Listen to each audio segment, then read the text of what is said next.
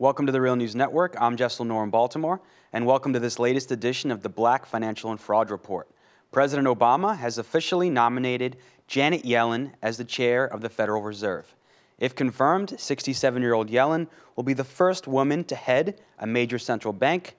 She has served as the Fed's vice chairman since 2010 and is a proponent of strong policies to reduce unemployment rather than obsessive focus on inflation. Now joining us to discuss this is Bill Black. He's an associate professor of economics and law at the University of Missouri, Kansas City. He's a white-collar criminologist, former financial regulator, author of The Best Way to Rob a Bank is to Own One, and, of course, a regular contributor to The Real News. Thank you so much for joining us, Bill. Thank you. So, Bill, what is the significance of President Obama nominating Janet Yellen and not nominating Larry Summers? The significance is that it demonstrates that progressive Democrats actually can succeed, because but for the unusually strong opposition of progressive Senate Democrats who indicated that they would not vote in support of a nomination of Larry Summers pretty clearly would have been President Obama's choice, and it's likely that the Republicans would have approved Summers as well. So you're seeing the virtue of progressives actually digging in their heels and saying, no, we're not going to say yes to the people that created the policies that drove the crisis. Now, what is the significance? Can you talk more about the significance of Yellen being nominated? And does this mark a significant shift in policy from her predecessors? Yes, I mean, the news stories being the way they are emphasize gender, but the clear thing is that but for her gender, there would have been no question but that Yellen would have been the first choice because she has the absolute superb background. In addition to this being her second stint on the Federal Reserve, and as you said, she is currently the vice chairman and the number 2 person. She has also been the chairman of the President's Council of Economics Advisors, and she's been the president of the Federal Reserve Bank of San Francisco. So she's run a regional Fed, and she's considered one of the top economists in the country.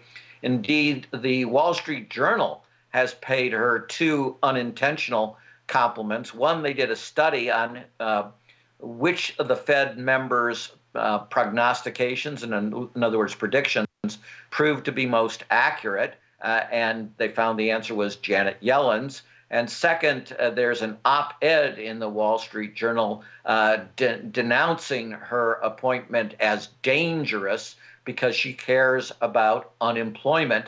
And the tagline at the end of their video is, "Wow, that's frightening." So it apparently really does frighten the hard right that there might be someone that would take seriously the legal mandate that the Federal Reserve has to seek full employment. So the real change here is that this will be the first Democratic appointee, assuming she's approved, in over 25 years. People tend to forget that President Obama reappointed Ben Bernanke, a fairly partisan Republican, to the position as chair of the Federal Reserve after he had been a complete disaster as a regulator and refused, despite clear legal authority to stop all liars' loans, he refused to use that authority. And finally only did so under pressure from Congress in 2008, after liars' loans had already disappeared. And even then, he delayed the effective date of the rule for 15 months because you wouldn't want to inconvenience a fraudulent lender. So this is an incredible change of over a quarter century of complete Republican dominance of the Federal Reserve. Finally, a Democratic president, is actually going to put a Democrat in charge. And remember, Clinton before reappointed Alan Greenspan, who of course was even more insane than Bernanke about how fraud didn't exist and was, with the Reubenites, the lead, and that includes, of course, Larry Summers, the leading architect of the deregulation that brought us this crisis. And Bill, the likelihood that she will get confirmed in the Senate? Well, not my area of expertise to guess about Congress, but the media believes that there is a very good chance that she will be confirmed. She is superb. She was by far the most qualified candidate for the job. As I said, but for the fact that she's a woman, she clearly would have been Obama's first choice.